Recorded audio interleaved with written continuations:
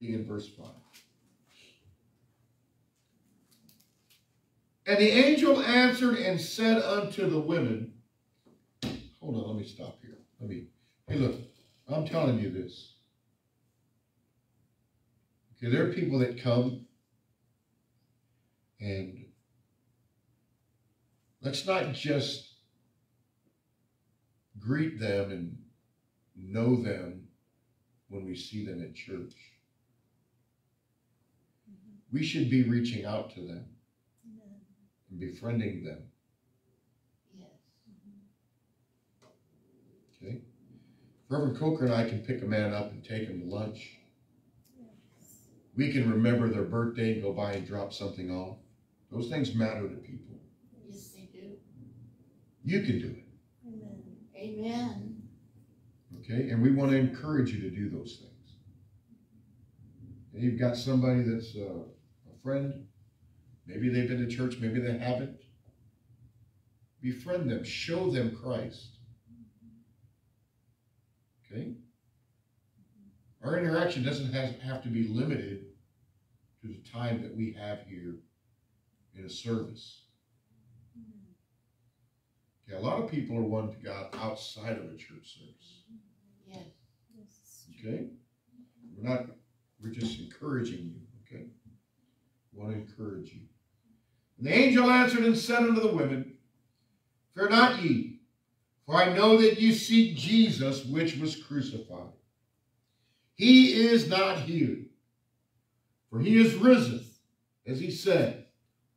Come see the place where the Lord lay, and go quickly and tell his disciples that he is risen from the dead. And behold, he goeth before you into Galilee. There shall you see him. Lo, I have told you. We want to use this evening with the help of the Lord. We want to preach about the dark before the sunrise. Let's look to the Lord in prayer. We're going to ask his blessing upon the service today. Reverend Coker, sir, will you pray, please? Gracious Father, we come before you again in that name that is above all names. We ask you to let a fresh unction rest upon Pastor Polk. Speak to hearts by your word, God, and have your way in this service this evening, Lord. Meet needs and accomplish your eternal purpose. Amen. Amen. I remember years ago, we were working at our seminary, at our Bible college up in Washington, and was helping build buildings and build the chapels there and different things. But I was given the opportunity to earn some extra money by pulling guard duty on the weekends. When you got a family, you do what you got to do. That's right. Okay, and when you got a family, you always need more money. Always. Always. There's always need more. You got a wife. So anyway, I took the opportunity and I would guard around the campus. It was Friday night and Saturday night. And it was from 11 in the evening to 7 in the morning. And I don't know about you, but there's a certain time of night, I don't care how much coffee that you've had, your body wants to shut down. And that's about probably 3 o'clock, 4 o'clock in the morning. It is seemingly the darkest part of the night. And everything in you just wants to go to sleep. Okay? But you hang on. You realize, I got a job to do. Let me not fall asleep. Maybe I'll walk around a little bit, breathe in some of this cool, crisp Washington air. Okay? And wake up a little bit. But then on the horizon, probably about 5 in the morning, you begin to see some light appear. Light begins to appear, and you realize the darkness is almost gone. And though in that darkness I was tired, and I just wanted to give up, fall asleep, the sun is coming up. It's the dawning of a new day. And it kind of causes you to wake up and be refreshed, and then actually starts getting light. And you realize, we're starting a new day. and I'm past that now. Well, we can take that and maybe we could liken that to our lives. There are times in our lives when things are dark, isn't there? All of us. We've all experienced things that are dark times in our lives, and sometimes we grow weary and we grow tired, and we just feel like laying down and giving up. I'm just going to lay here and go to sleep. Okay, I'm going to just not look to any hope. But thank God there is hope, brother and sister. Amen. It may get dark at times, brother and sister, and sometimes it's the darkest before the sun comes out. But the sun is coming up in the morning. Amen. Amen. The Bible phrases it and it tells us this way, brother and sister. You know, tears may endure for the night. But thank God, joy comes in the morning. Amen. Amen. There's some joy that we are looking forward to. Now let's go to our Bible setting. Okay? Go here to our Bible setting.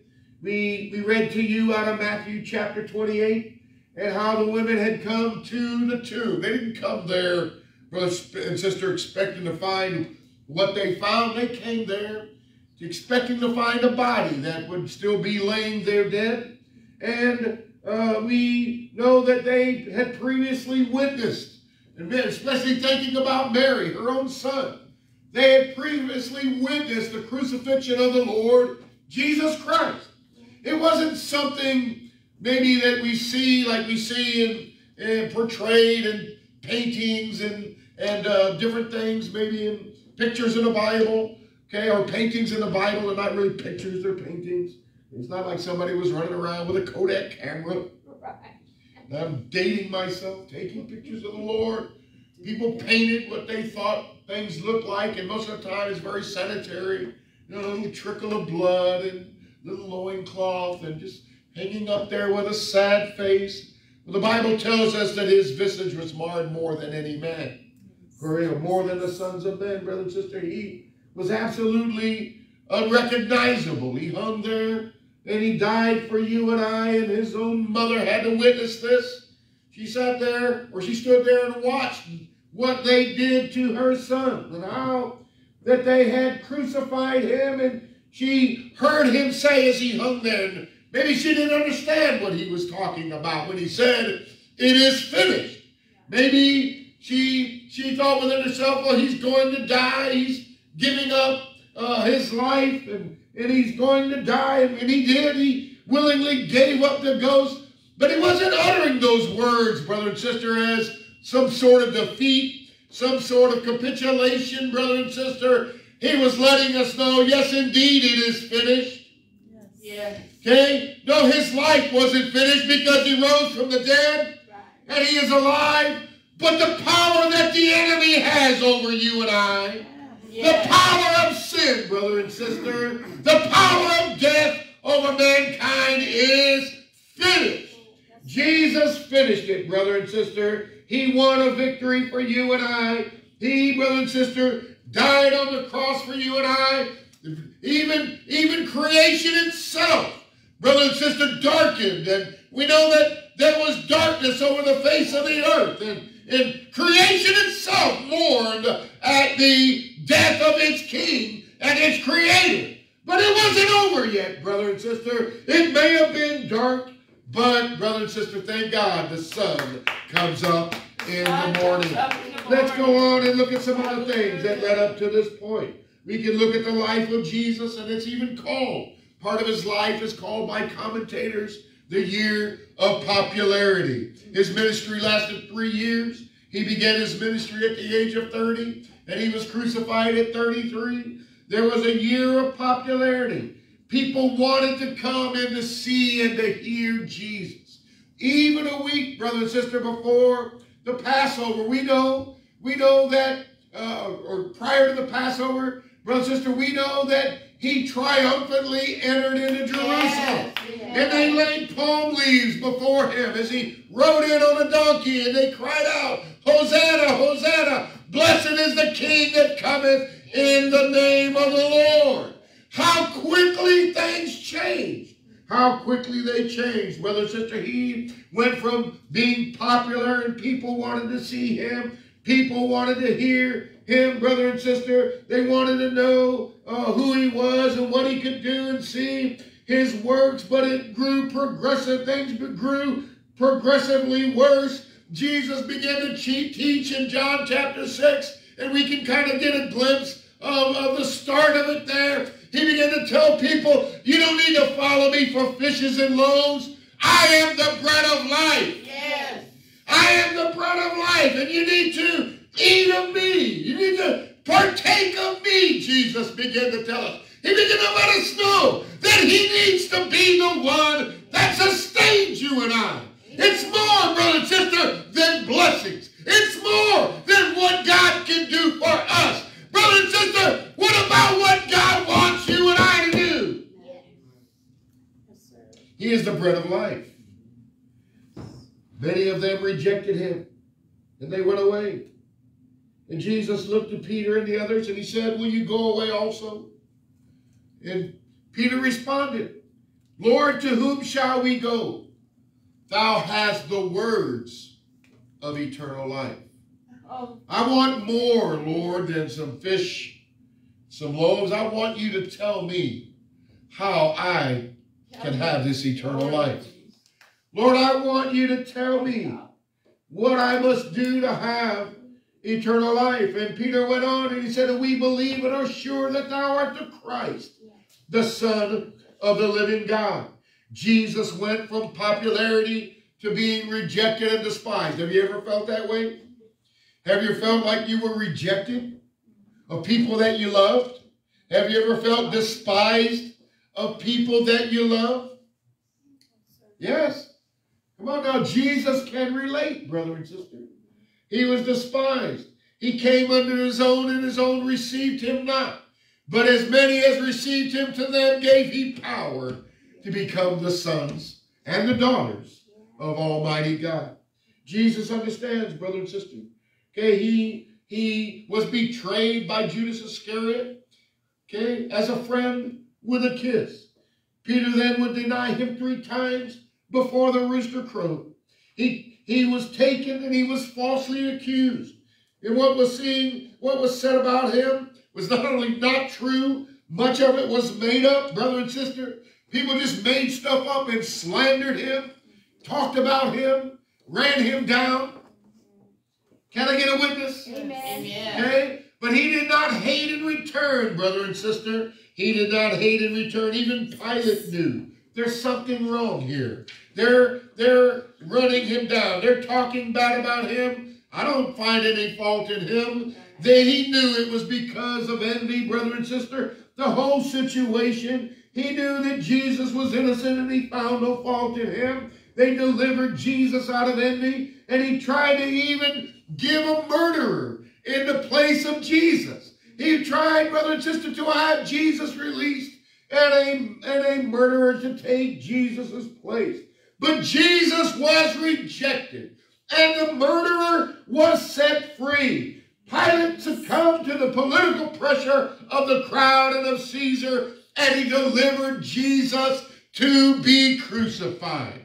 Yes, it was dark, but brother and sister, the sun would come up in the morning. Jesus experienced a horrible death. As we said, his mother looking upon him, distraught in anguish. We can imagine the anguish that it caused as she watched him being crucified. No one did anything to help. On the contrary, they mocked him. They cursed him. They spit upon him. They wagged their heads at him. He was beat. He was scourged. He was nailed and hung on a cross. He died, brother and sister, after 6 long hours in an open public shame. But it wasn't over yet. It may have been dark, brother and sister, but the sun is coming up in the morning. Amen. Thank God, brother and sister. Here we are on Sunday morning, and she came to the tomb. We read about it this afternoon out of the Gospel of Luke, chapter 24. Now upon the first day of the week, very early in the morning, they came unto the sepulchre, bringing the spices which they had prepared, certain others with them, and they found the stone rolled away from the sepulchre, and they entered in. Brother and sister, it wasn't some small little stone. It was a very large stone. I've seen pictures of what they believe to be the tomb. where they laid the Lord, brother and sister, hewn out of rock, a very large stone that would roll in front of it. It would be sealed up. There's no way that someone from the inside could open that thing, brother and sister. They even put guards there, Roman guards to guard the tomb. It was sealed and seemingly secure. There was no way that anyone was getting out. But brother and sister, it wasn't just anyone that was in that tomb. Right. It is the Lord himself.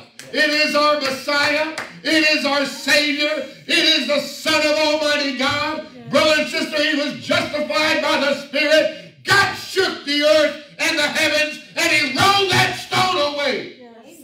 And Jesus came walking out of the grave. Brother and sister, the sun came up in the morning. Yes. And there is light now. There is light. They found the stone rolled away. They entered in and found not the body of the Lord Jesus. And it came to pass, as they were much perplexed thereabout, 2 men stood by in shining garments, and they were afraid and bowed their faces to the earth. And they said unto them, Why seek ye the living among the dead? He is not here. Brother and sister, he's not dead anymore. We don't have to look for the living among the dead. Let's get our eyes off the tomb, and let's get our eyes on the resurrected Savior. He is alive. He is alive forevermore. He is not here, but is risen. Remember how he spake unto you when he was yet in Galilee, saying the Son of Man must be delivered in the hands of sinful men, and be crucified, and the third day rise again. And they remembered his words. We need to remember the words of Jesus. Amen. When it's dark, brother and sister, when it seems like there's no hope, hope is lost, it's too far gone. How are we going to get out of this situation? Oh, what am I going to do? Let's remember the words of Jesus. Let's remember his words, brother and sister. We go on. And there were 2 men that were walking on a road to Emmaus. But they constrained him. Jesus came by, but they constrained him, saying, Abide with us, for it is toward the evening, the day is far spent. And he went to tarry with them. And it came to pass, as he sat at meat with them, they had been walking with the Lord. They were talking about how Jesus was crucified. They didn't even know it was the Lord. Okay, you know, sometimes, brother and sister, we don't even know. We think, well, God's not with me. God's not helping me. He's right there walking with you. He's right by your side. Amen. We spot all of our complaints and all of our worries and all of our troubles, and Jesus is right there. And then he begins to remind us of his word. Amen. And we begin to realize, oh my goodness, he's been right here with me the whole time. Yes. Why did I worry? Why did I fret? Why did I doubt? He's never left me. He's never forsaken me. He truly has gone with me always. Always. And it came to pass, as he sat at meat with them, when they began to commune with the Lord, when they began to break bread and to fellowship with him. You know, that's what we need to do. We get in those times in our life. Let's find a nice quiet place of prayer, and let's break bread with the Lord Jesus Christ. Let's kneel down and pray and commune with him and he with us. And just like these men, brother and sister, our hearts can begin to burn in us. God can begin to stir up the gift of the Holy Ghost that we have been given. As the Apostle Paul encouraged Timothy. Timothy was in a battle. All right. Are you here? Amen. He was pastoring this church. All right. Now. People were finding fault with him. Right. Yes, sir. Come on now. Yes, sir. Paul began to encourage him, brother and sister. Paul began to let him know, hey, stir up that gift of God that is given you by the laying on of the hands of the presbytery. Do you remember, Timothy, when we prayed with you and God filled you with the Holy Ghost? God empowered you. You still have that same power in your life. Christian, God filled you with the Holy Ghost. And when he did, he gave you power to be a witness for him. A power in the dark times to be a witness, a power in the good times to be a witness. Whether it's dark, whether it's light, brother and sister, God has given you power to be a witness for the Lord. You have the power within you. You have it, brother and sister, and we can use it. Their eyes were opened, and they were, brother and sister, they said, did not our hearts burn with us when he talked with us by the way and opened to us the scriptures? We go on in Luke 24 to the upper room with the disciples. And they asked, and as they spake, let me move that back. I hear some ringing going on. Jesus himself stood in the midst of them and said unto them, peace be unto you. Oh God, speak those words to my heart. Speak those words to my mind, Jesus. When I'm troubled, God, where I don't know where you are, God, when I'm wondering what's going on, let me hear those words. Peace be unto you. As Reverend exhorted about John on the Isle of Patmos. Oh God, I'm just trying to do what you want me to do. And they've arrested me. And they sent me out to this island. I've been banished. And I'm out here, God. But oh, one thing, brother and sister, he was in the spirit on the Lord's day. He began to pray. And Jesus himself appeared to him and said, fear not, it is I. Amen and amen. He said to them, peace be unto you. But they were terrified and affrighted and supposed that he had been a spirit. Then he said unto them, why are you troubled? And why do these thoughts arise in your hearts? Behold my hands and my feet, that it is I myself. Handle me and see. For a spirit hath not flesh and bones as you see me. And when he had thus spoken, he showed them his hands and his feet. And while they yet believed not for joy, he wondered, he said unto them, have ye any here any meat?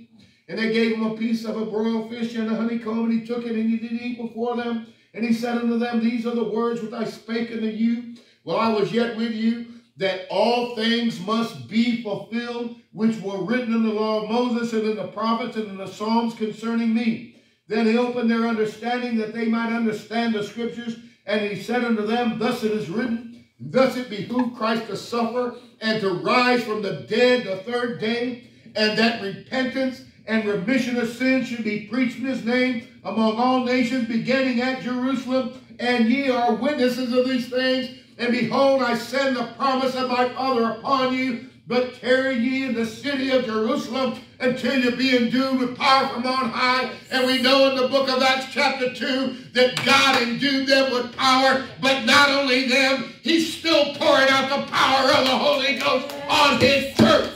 God fill you with the Holy Ghost. He's not taking it away from you. Brother and sister, the answer to your problem is within you. Amen. Amen. Instead of being afraid, build up your most holy faith, praying in the Holy Ghost. Amen. Thank you, Lord. Let's go on here. And he led them out as far as Bethany. And he lifted up his hands and blessed them. And it came to pass while he blessed them, he was parted from them and carried up into heaven. And they worshipped him and returned to Jerusalem with great joy, and were continually in the temple praising and blessing God. We can read about this account in the book of Acts.